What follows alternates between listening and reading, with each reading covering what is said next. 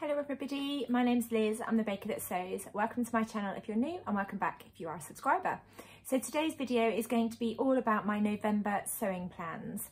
And before I jump straight into what I'd like to get sewn up in November, I thought I'd share what I'm wearing. And I'm wearing the Nina Lee South Bank sweater, which I shared in my October makes video, made in this gorgeous knit rainbow fabric, which I got from the Dab Hand. And I'll just stand up so you can see. I've put the band on the bottom, I've got the cuffs, and then I've got the collar detail as well.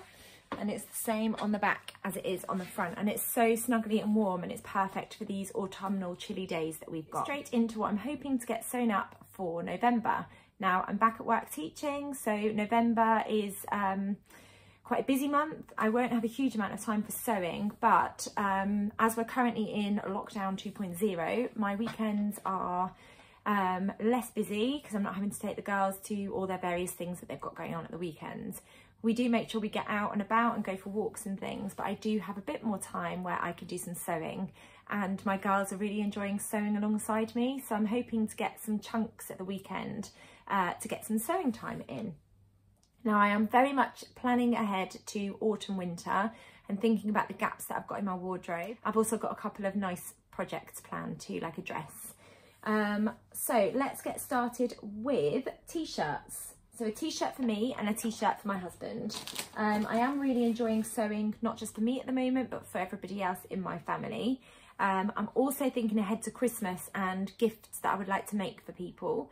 If you've got any suggestions of gifts for men and for children and for like in-laws and things, let me know in the comments, because I'm always looking for Christmas gift ideas that I can make. I'm really enjoying being able to make things for other people. So the t-shirt pattern that I'm going to use, one of them was given to me, no obligation to share, no obligation to share photos or anything like that, but I will mark it as an ad. And it's the KLP Ladies Tee from Studio Jepson Patterns. Now I absolutely love everything that Faye does. I follow her over on Instagram and we chat quite a lot. And I love the shape of this t-shirt. So it's got grown on sleeve.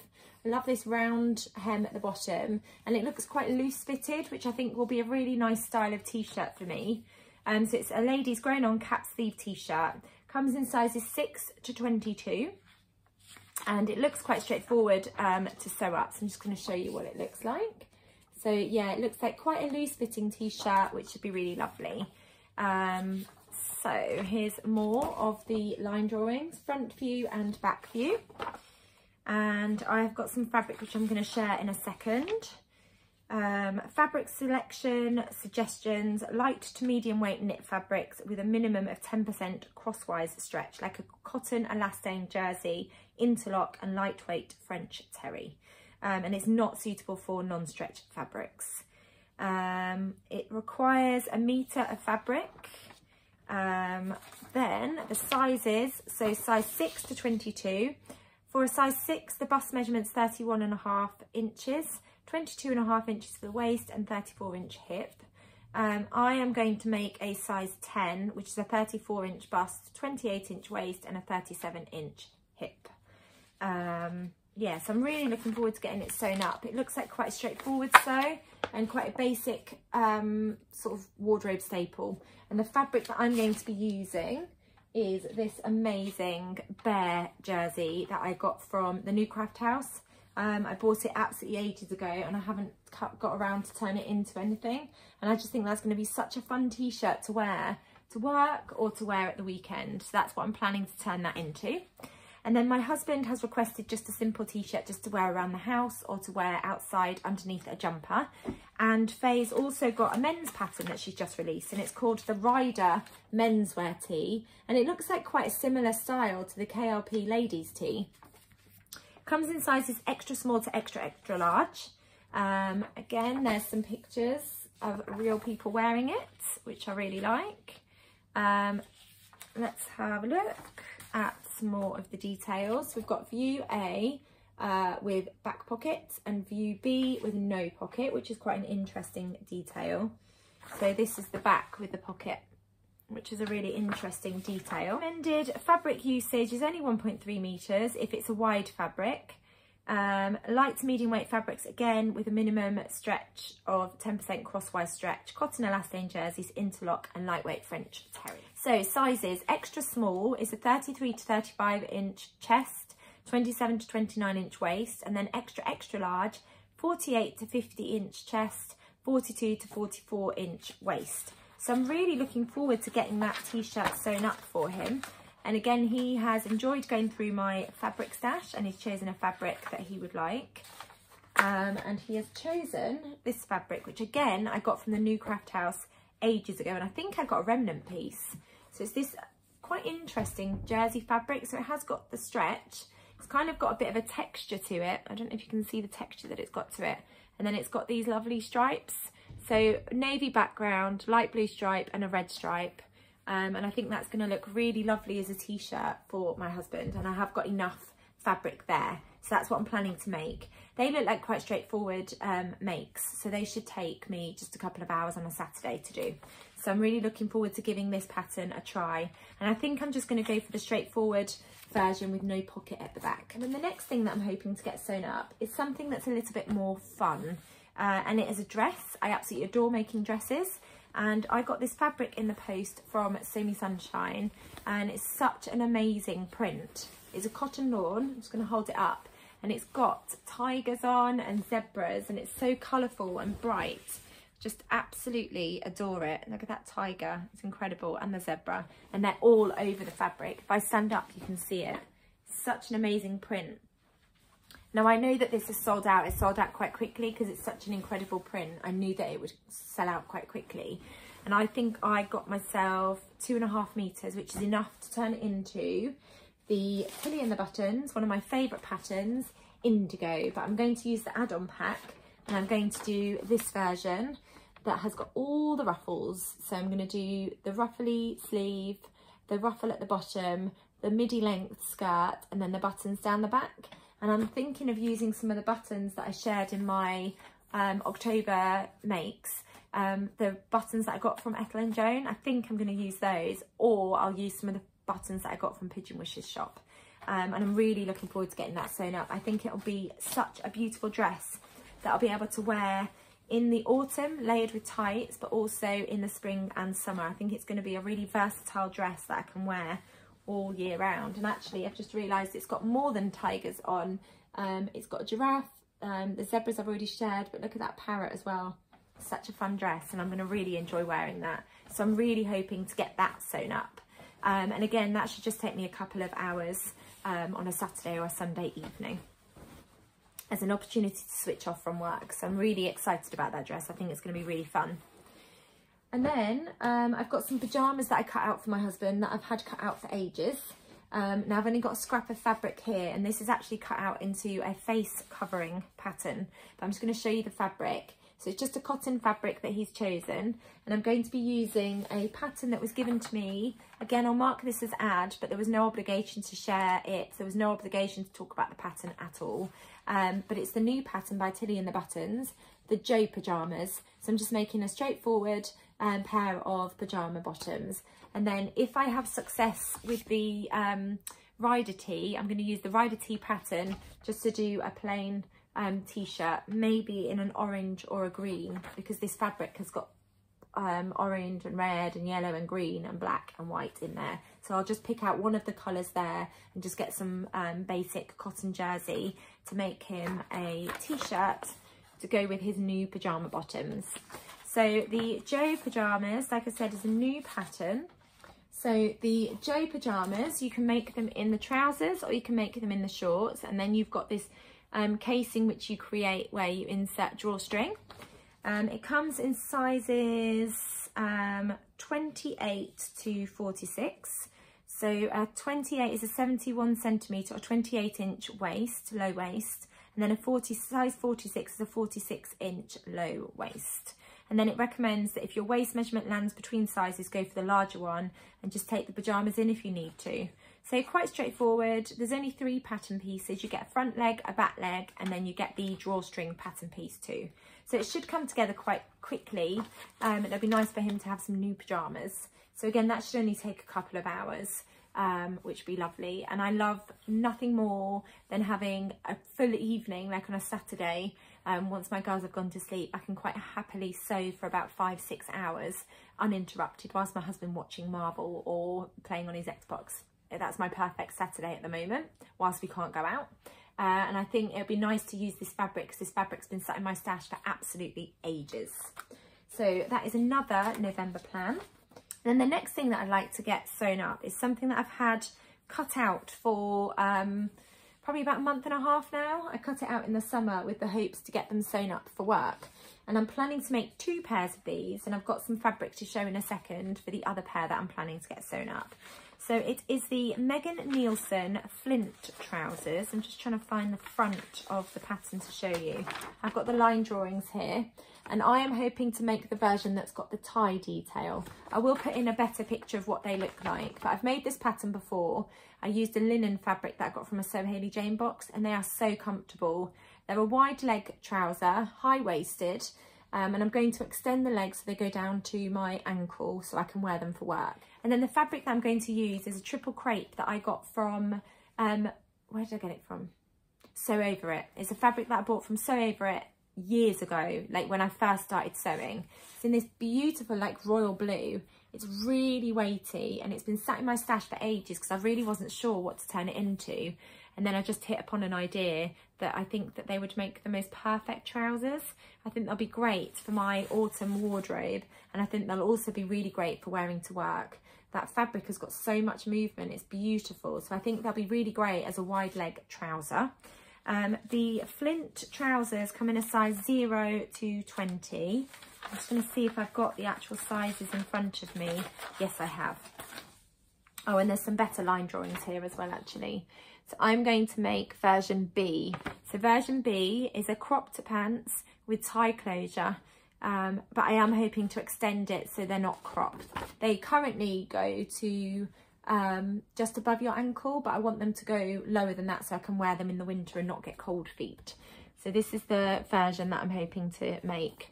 So the sizes are 0 to 20. So for a size 0, your waist measurement's 24 inches and your hip measurement's 34 inches. And then a size 20 is a 38-inch waist and a 48-inch hip. So I'm going to be making them using this fabric, which I got from Sew Over It ages and ages and ages ago. It's a really thick triple crepe, and again, like I said, it's got beautiful movement to it. And then for my next blog make for Felicity Fabrics, I had asked for some chambray. So this is just a black chambray, and oh my goodness, it is so soft. It's absolutely amazing. It hasn't been in the wash yet, but I am going to pop it in the wash. It's just a black chambray, but I think a black pair of Flint trousers will be perfect in my work wardrobe, and will go with a lot of like my tops that I've been making recently, and especially my sagebrush tops, because I just need a pair of trousers that I can wear to work that go with a lot of my nice tops that I've been making. And this chambray is such a lovely quality, and I've got 2.5 meters because that's what the pattern suggests. So I'm really looking forward to getting those sewn up, and I think they'll be a great addition to my wardrobe. Then what else am I hoping to get sewn up? So I am hoping to get sewn up an autumn themed Dear and Doe Myosotis. I haven't made the Myosotis for ages. It's definitely one of my go-to dress patterns. These are the line drawings for the Myosotis, and it comes in sizes 34 to 52. I'll just show you the line drawings. I am hoping to make this ruffly goodness, but I'm not going to add the collar. I'm going to do it where I omit the collar using Marie from Stitch Odyssey's tutorial on how to omit the collar and just draft a facing. And I've done that before, and I much prefer that finished look. It's got the buttons coming down, and then bust darts and waist darts, and then we've got the tiered skirt, which I'm going to be including. And I'm going to be using this beautiful viscose twill that I got from Rainbow Fabrics, and I think this will just make a stunning autumn winter Myosotis, which I'll be able to layer up with tights, boots, and then a cardigan. I just love that fabric. It's got such a beautiful amount of drape. I checked this morning, they've still got some of this fabric left if anyone was considering buying it. So that's what I'm planning to do with that.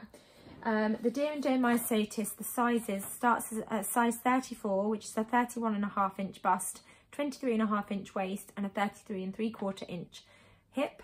And then a size 52 is a 45 and 5/8 inch bust, 37 and 3/4 inch waist, and a 48 inch hip. It's got quite a lot of ease in it because it's meant to be a loose fitting dress, which I absolutely love. They recommend chambray, rayon twill, batiste, double gauze, lightweight cotton sateen. And it recommends about 3 1/4 yards of fabric for version A, which is all the ruffles, and version B 2 3/4 yards. I have managed to get a roughly mysotis out of 2 meters of fabric. I've got, I think, 3 meters here, so I'll definitely be able to get a nice midi length dress. And then if I get chance, I'm not sure that I will in November, but if I do get chance, Tilly and the Buttons has just released a new pattern, the Billy sweatshirt and sweatshirt dress, and I absolutely love everything about this. It is quite similar to the Nina Lee Southbank sweater dress. The difference is the sleeves, which I absolutely love. So I did order it, and I'm planning to use this Ponte Roma fabric, again, that I got from Rainbow Fabrics, which I shared in a recent fabric haul. Again, when I checked, they had some of this left. But this is a Ponte Roma, which with the Billy pattern, it does recommend a Ponte Roma, which has got a nice amount of stretch. And I've got a good couple of meters of this fabric. So I'm hoping to turn this into the Billy sweatshirt, which I think will make a really lovely sweater dress, which I can wear in the winter, possibly with red tights. I mean, that will bring out the lovely red detail, or pink tights. I haven't got any pink woolly tights, but I might look and see if I can get any pink woolly tights. But that's what I'm hoping to turn this into. I think it'd look great. The Billy sweater dress has got these great big statement sleeves, which I just absolutely love. I think they're described as a bell sleeve, and then you've got a cuff that it goes into. It's got really cute details on it. So I'm really looking forward to turning this fabric into the Billy sweatshirt dress, sweater dress by Tilly and the Buttons. I haven't got the pattern yet because I've just ordered it, but I'll put pictures in of what it looks like. So yeah, those are all of my plans. I am really hoping to get most of them sewn up. Quite a lot of them are quite straightforward. Like, I haven't got the Billy pattern yet, but I do think it'll be quite a straightforward sew. The t-shirts will be quite straightforward, as will my husband's pyjama bottoms. And I am really hoping to get the Flint trousers sewn up in this beautiful fabric and the chambray, because I think they'll be a great addition to my autumn winter wardrobe. So that's a roundup of what I'm hoping to get sewn up in the month of November. Some of them are quite quick makes and some of them a little bit more intensive. We'll see whether I get any of them sewn up. I always change my mind when I do these plans videos, and I start off with a set of things that I'd like to make, and then I slowly move on to other things that I get distracted with as the month goes on. Before I go, I wanted to share something hilarious that happened at work the other day. I wore one of my favourite gimlet boiler suits. It's in this absolutely beautiful needle cord fabric, which I got from a D-Stash. It's quite a thin needle cord, a fine needle cord, and I just love everything about it. I love the colours in it. It's absolutely beautiful. Got these lovely blue buttons, which I've paired because it brings out the pop of blue in the needle cord. I've worn this to work loads. It's really cosy to wear to work. It's got quite a lot of ease around the hips and the bottom area. So that makes it even more hilarious that this happened at work yesterday. Thank goodness I had a jumper that I could wrap around my waist. And that should give you a clue as to what my accident was at work. But I was knelt on the floor talking to a child. I think we were looking at a book or something. And I think just the way that I was knelt, because I was on my knees but sat on my bottom, I think I must have just stretched the fabric, because as I leant forward, I ripped my boiler suit. Yes, it was right on the bottom. Here's the bottom. Luckily I had a pair of tights on underneath, because this is quite thin, so I did need an extra layer, but it's completely ripped on the bottom seam, and it's quite a big rip. So I am currently looking into how I can repair it, because I just adore this boiler suit. It's been worn so much already, so I'm hoping, I'm just going to turn it back inside out so I can show you where the rip is on the inside. So here is the crotch, and here is the seam line on the bottom, and that's where the rip is. So I'm hoping I'll be able to sort of, I can definitely, where it's ripped away from the seam line, be able to pull it across and mend it that way, and add some reinforced stitching, and I might add some interfacing just to add a bit more. But it's this bit here where it's ripped further up and away from the seam line, so I'm going to have to look at how I can mend that properly. So if anyone's got any top tips on how to mend the needle cord and particularly where my bottom area is, because I really want to make sure that's reinforced, do let me know down in the comments below. But yes, that was my funny story from being at work yesterday, and I had to wrap my jumper around myself for the rest of the day. That happened at lunchtime, so for the rest of the afternoon I had to just make sure I had my jumper on, otherwise it would have been slightly embarrassing. So I'm definitely going to mend that, because that's something that I want to continue wearing in the autumn and winter. So I hope you enjoyed hearing what my plans are for November. Thank you as always for coming on and watching my videos. If you enjoyed listening to my plans, please give this video a thumbs up. And if you haven't subscribed yet, please do consider hitting that subscribe button. Hit the bell notification and you'll get notified of when my next video comes out.